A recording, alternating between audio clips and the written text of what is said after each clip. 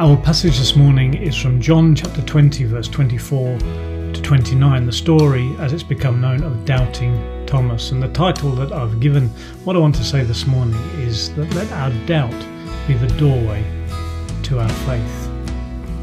Labels stick, don't they?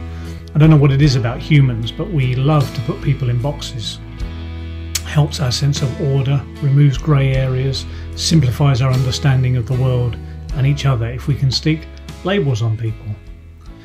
Often the labels are totally inadequate to fully describe the breadth of personality and experience and the complexity of somebody's situation, but it seems the world has always been programmed for sound bites and headlines rather than reality. That's why the man that Jesus healed was recorded for posterity as Simon the leper, even though he was healed. Or the redeemed disciple as Matthew the tax collector. And it's why this particular disciple has been known for the whole history of Christianity as Doubting Thomas. It seems that his ministry is understood less than his perceived failure.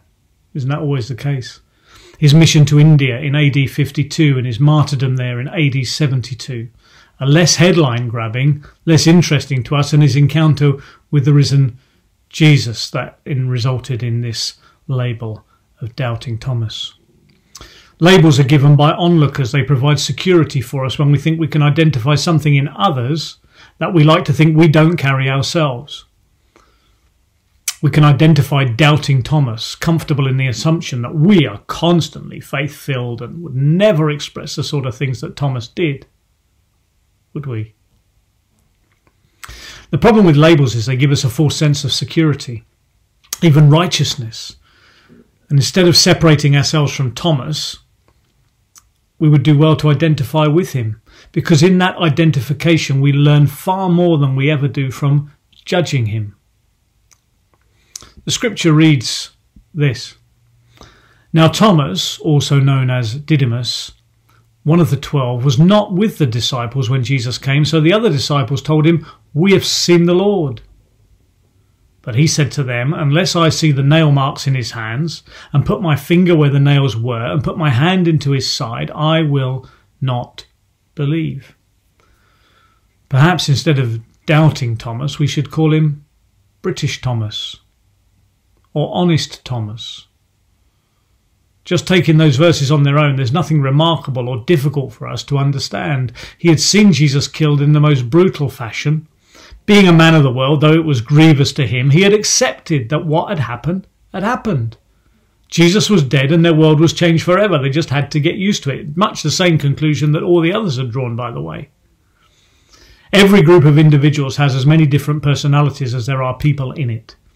We can only speculate as to how each saw the other, but it's entirely possible that Thomas regarded himself as a down-to-earth leveller, not given to the same overexcitement of his colleagues. It's difficult to read this account objectively without having some sympathy for his position. He didn't say, "I don't believe you, you haven't seen the Lord." That wouldn't have been doubt, that would have been denial. That is something quite different. But doubt allows for the possibility that what is claimed is true. It's just hesitant, slightly sceptical maybe, but it doesn't deny the possibility that what is being claimed is actually true. He took the position many of us would if we were completely honest. Show him to me and then I'll believe it. Remember, he was the only one who wasn't with the disciples. They saw the Lord and believed already. He didn't see him and has forever been labelled as the doubter, but it was just he was the only one who wasn't there when all the rest of them saw him and got their wonderful faith together. They weren't tested the way that he was. But this story, read in its entirety, is not a story of failure, but of faith. Faith that forms a foundation for our trust in Jesus. A week later, his disciples were in the house again, and Thomas was with them this time. Though the doors were locked, Jesus came among them and said, "Peace be with you." Then he said to Thomas, "Put your finger here. See my hands. Reach out your hand and put it into my side. Stop doubting and believe." Thomas said to him, "My Lord and my God." Doubt, it seems, is entirely natural. It's what we do with it that defines us more than the doubt itself.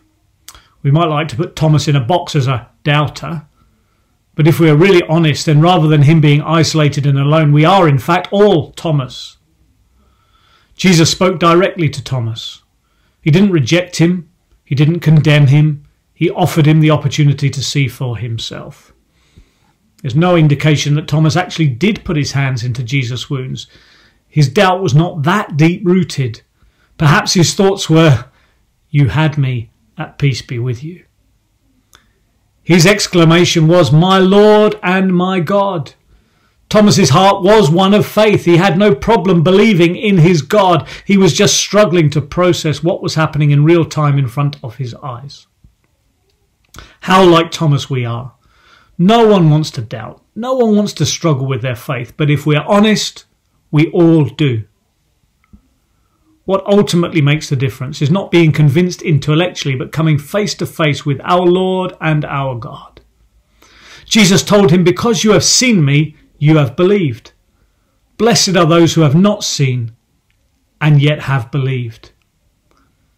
He can't actually have been referring directly to those present, as all of their faith depended on the fact that they had all seen Jesus for themselves. They all started from a point of despair, transformed by their encounter with Jesus. What he was doing, it seems, is laying a foundation for the future when all those who follow him would do so without the opportunity that these disciples had had to believe and to trust. We're able to do so because we can read of their struggles and their emergence into living faith. Doubt is not a disease. It's a fact of life. We are not made to walk on water. It's not normal. Or to heal the sick, or to worship resurrected people. This is all new. And our journey towards understanding, our journey into worship and trust is going to involve doubt at almost every turn.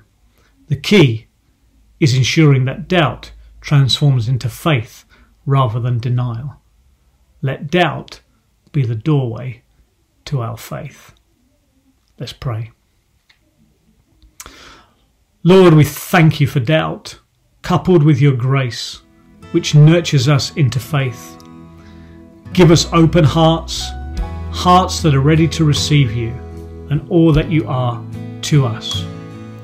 We thank you for the example of Thomas, who, although he carried the label of doubter, was through faith able to carry you into the world and ultimately to lay down his life for the faith you had established in him. Help us not to be point scorers with our faith, but honest and humble, ready to admit our struggles and to receive your help just as you helped Thomas. In a world full of skepticism and denial, let us be examples of hard-headed, down-to-earth, yet radical faith in you, our Lord and our God. And may we, through faith, be a people who do exploits in the 21st century. Amen.